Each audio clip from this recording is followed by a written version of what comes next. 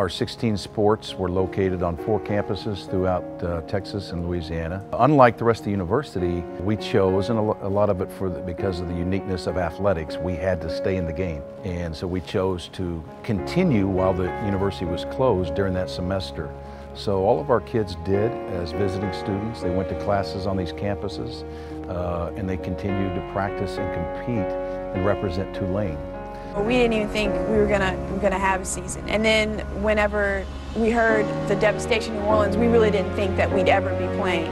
During that year, being the face of what Tulane was at that moment, I mean, there was a lot of pressure, but at the same time, I mean, we took responsibility and wanting to represent Tulane with the utmost respect and dignity. I remember getting workouts from my coaches and trying to do everything that I could to stay in shape and be ready for the season to come back. That adversity probably was the kind of the common thread and greatest source of strength for all of us, knowing that, you know, these kids lost their lifelong dream, and everything they'd worked hard the first 18, 19 years of their life to be in position to do was taken away, yet they persevered. It changed everything: business, economy, and sports, both professional and collegiate. They were able to go to the NCAA and get the conference commissioner and the other universities to cooperate with us and give us a waiver, which frankly gave us the ability to, in the short term,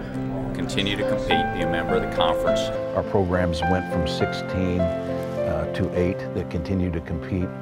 You know, as you would expect of Tulane, they continued to honor the scholarships of the young men and women whose sports were suspended. But when you actually hear it, it just hits you, and I think I just broke down, just completely broke down crying. They had decided that cross country, we were all spread out all over the country. They weren't going to bring us back. So, you know, in hindsight, it took 3/4 of a decade, almost 8 years, to build back not only our sport programs, but our athletic staff as well. So I was able to run cross country my senior year, which was one of my actually favorite experiences here at the university. I had to weigh the pros and cons, and I said, okay, academics first. Tulane is such a wonderful academic school. I decided to stay. In the long run, it was a great decision for me to stay at Tulane. I wonder how, you know, in many ways we had a better season than my first two. And I think a lot of it has to do with us just being together and coming together. I think one of the things for us at that time was to keep that team together and see what we could do. And the next time that we were able to win a conference championship and have those 20-win seasons and have players like Jami Montagnino being first team all-conference, I think that, when I look back on it, was probably one of the greatest moments of just seeing their successes after they survived that year. Next to our own students, the group that stepped up most significantly across the nation was Tulane alumni.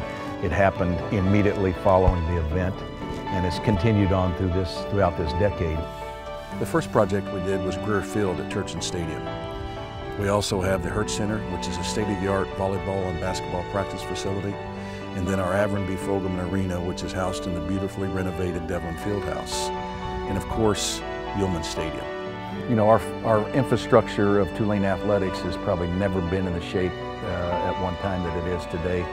And between that and the level of conference we're in today, we think it brings a great prospects for a great future as we go forward for not only athletics, but for Tulane University.